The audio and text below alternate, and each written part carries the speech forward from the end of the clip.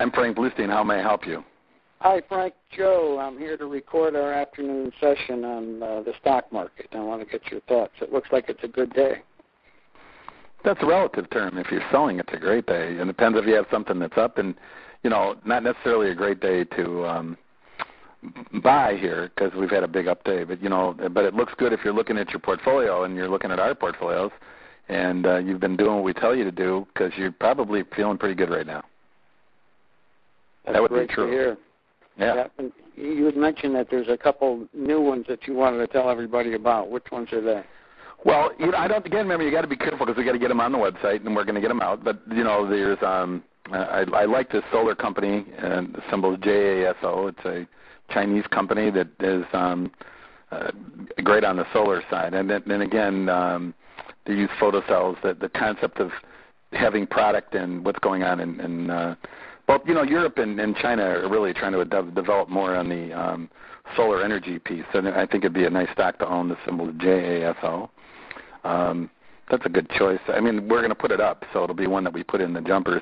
It had a great pattern, just split 4 for 1. So I just had a nice opportunity to buy, and I usually like to buy after a split. And it's JA Solar, is the name of the company. Okay. And it's up a little bit today. I'm not jumping off the pace, but I would really think it's a good stock to own. If you're going long on this stock, it's been as high as $25.50, and it's just a good opportunity to buy it right here. Obviously, I prefer a weaker day.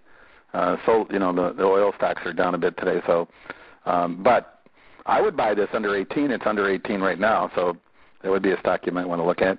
We've been recommending Rio, and I still love Rio, and it's really running. So people that have bought it should be extremely happy. And I think we're going to reintroduce, and I'm going to recommend this, is a company that I sold called Billington, which is up today again, and that's the good news, bad news. So we sold it the other day at $75, and it's a great stock to own.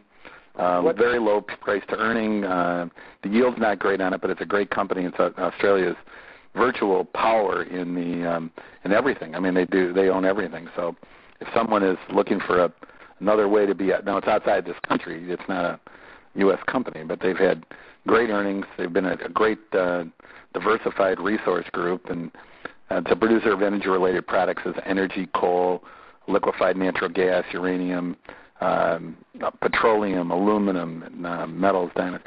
So, those are the large caps of international companies that really withstand very well against a market like ours. I mean, if you took a 12-month, I'm sorry? I think you gave me JA Solar instead of JASO. What are the markings on the other two? What's Billington? BHP. BHP, okay. And I'd buy it under 70 and probably sell it at 80. Okay. And we're looking at Rio. That's RIO? It is. And we've been there before with Rio. Rio's been a nice company to own. Currently today at $32.59. It's getting close to a high. I mean, it's a great company, very reasonable PE, decent. Again, another decent year company, a yield company. We've recommended this one for a while. It's headed in a nice run now. It stayed up in a bad market, so that's a plus. But I think you're going to see it break out here, so that would be an opportunity to buy. To buy even at 32 change. Yeah, I would buy it. I mean, it's a good long-term hold too. It's a diversified metals and mining company again. That's what they do. Rio de Janeiro, they're out of the Rio. So you don't want to dance when you get it. What's been going on with your dividend portfolio? Unbelievable.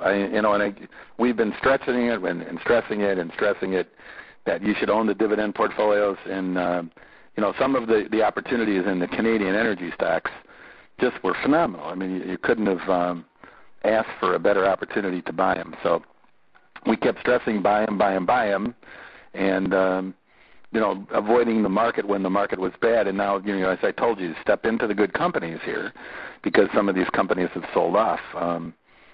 But anyway, the dividend stocks have all done great, and they've. I don't think we've had anything that hasn't done well on this dividend side. So you wouldn't have experienced all this nightmare, and you got to stay away from the nightmare. Sure. We were recommending HT. I remember it was one of them. What were some of the others? PVX, PGH. Those are my favorites. Would be HTE and PVH. So that would be the ones I'd recommend over anything else. Mm-hmm. Yeah, because I know that HTE's been having a very good run the last few days. 40, 50 cents, 60 cents. It doesn't sound like a lot, but that's a lot of money when the stock's only $20. Well, it was $20. It's now almost 25, isn't it? I'm saying is, those incremental 30, 60 cents, added up to $5 over the last month. So that's the interesting part about that is if for people that are that have been watching that stock, or have been own it. I mean, I own a lot of it, so it's one of my pillars in my portfolio.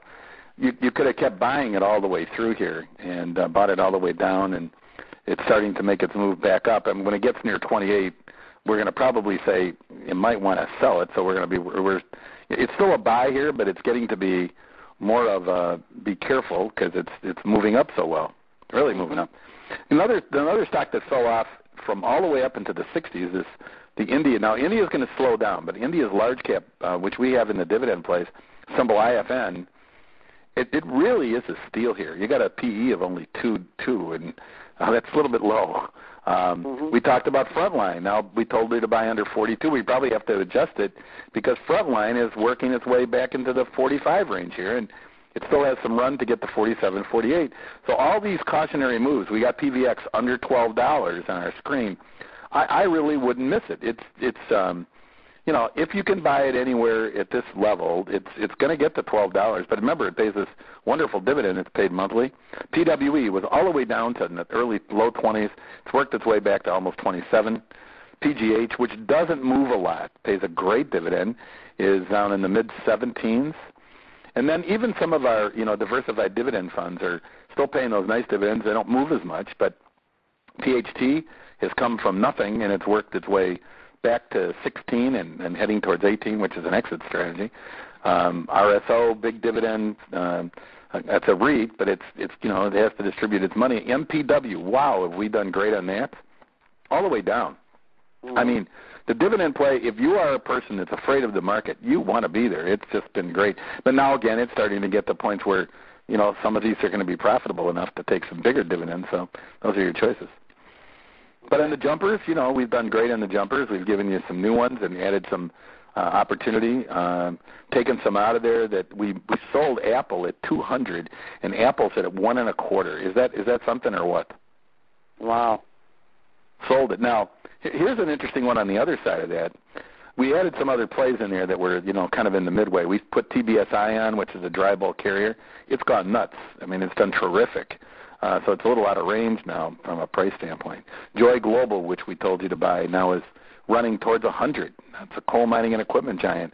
So as you're looking through this, the opportunities to buy, there's all kinds of them. And on the other hand, a lot of them are really moving up. You have to buy when you can. DSX, we say buy under 27. We're looking at 30 right now. I mean, it's at 30.